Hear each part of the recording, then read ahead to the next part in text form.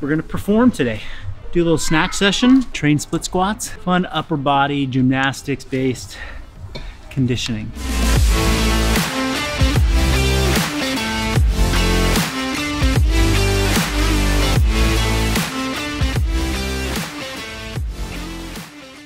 It's December 2nd. It was so cold this morning here in California, in Northern California. Everybody has their relative cold. It was like 32 on the outdoor thermometer. Lots of frost. I was scraping the windshield. I'll bet all you people out there don't think that Californians ever have to do that, but we did. And my kids were saying, "Daddy, we can't see. We can't see. Why are you driving? It's not safe." I said, "Baby, I got a little tiny hole that I'm staring through right here. I'm good to go." Anyhow, here we are at the gym, wrapped up this workout. It's that time of the month, year, quarter, cycle, whatever, where I start to think ahead to the next training block that are coming up, do a little testing, do a little exploring, experimentation. And hey, I got a concept for y'all. If you're somebody who just wants to do everything and you're like, God, I want to do a little bit of this, I want to do a little bit of that, I want to build muscle, but I also want to get my Olympic lifts better, I want to be better at muscle ups, and there's just too much going on. There's too much to do. It's confusing. It's hard because it all looks fun. It all looks rewarding. It's all like a challenge. And if you're into fitness, like, why would you ever look at something that somebody's accomplishing and be like, "Oh, that's so lame. I never want to do that." Like, I see people doing yoga and I'm like, I want to do that good. Like, I see people swimming fast. Like, I want to do that good. I see people posing in bodybuilding. I'm like, I want to do that good. That's just how I feel. You might, if you find what you really like, what you really love, and you stick to it, and that's all you ever want to do, good for you. But if you're like most people, if you're listening to this, you're probably with me. Shiny object syndrome, like, oh, that looks nice, that looks nice.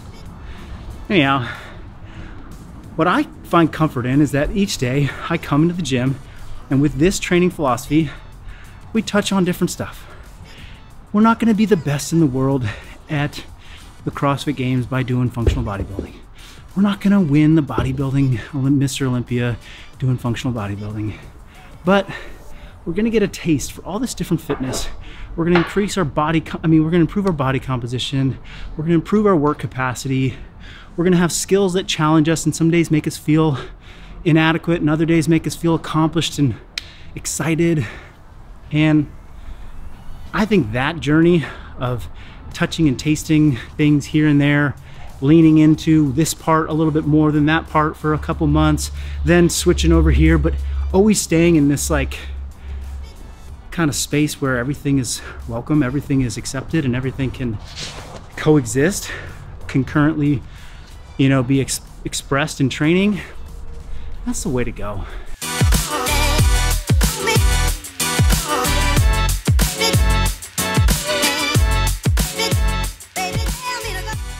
Anyhow, that's just my daily thoughts, how I'm feeling, and I think what got expressed today. I mean, Olympic lifting built up to a heavy double for me in the snatch, which is wild because a heavy double today is nowhere near what a heavy double was years ago and when I was spending more time on the lifts, but that's just where I'm at. Backed off to 80%, did a max set.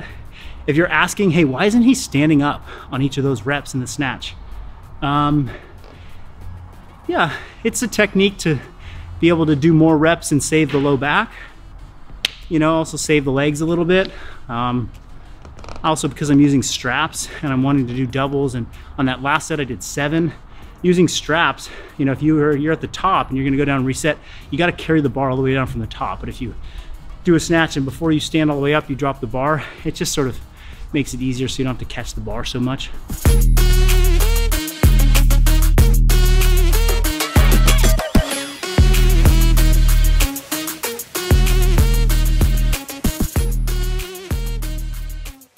Backed off to 80%, did a set of 7, then moved on to the back rack rear foot elevated split squat. Did the same kind of format, built up to a tough set of 6 on each leg, backed off to 80%, did an AMRAP set. Then I went to doing some Nordic Hamstring Curls, which, gotta say, like, back to my original point, you might want to like do a lot of different things, and I want to chase this, I want to chase that. Like a year and a half ago, I got kind of introduced to the Nordic by Ben Patrick, and I was like, ooh, I really want to get good at this. But I was like, well, I'm not going to do this like 3 days a week and not just like solely focus on the Nordic. So I'll do it like once a week or once every other week, but I'll just stay consistent. It's going to be a part of my training ongoing. I'm like not going to miss a week of Nordics. And here I am a year and a half later, like I could do 6 to 8 reps without assistance, plus some assistance. Like back a year and a half ago, I couldn't even do a 1. I could barely hold myself up without crashing my face into the floor. So, you know, patience, if you're doing things concurrently, is still going to get you a long way. You can get really far.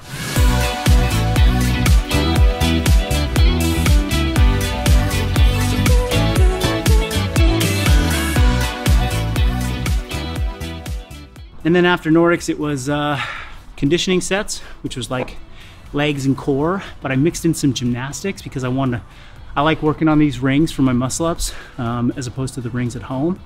And yeah, I did 5 muscle ups, 10 pistols, 10 toes to bar, 800-meter bike. Rest, repeat for 4 sets.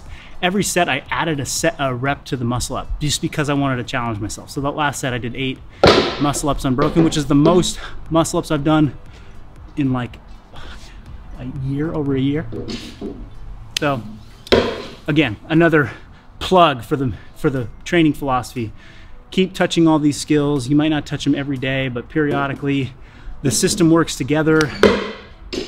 You build the skill, you keep your strength up, you can keep the skill a long time. I haven't snatched 185 for a double in a long time, and it was there today. So all this stuff is just a reminder to just like stay patient, keep doing things that excite you, but have a plan that pieces it all together so that you're not just chasing the shiny objects and losing sight of the big picture. I hope you got something out of that. If you did, let me know down in the comments. I'd love to hear what resonated with you about today's session and maybe something I said. Take care.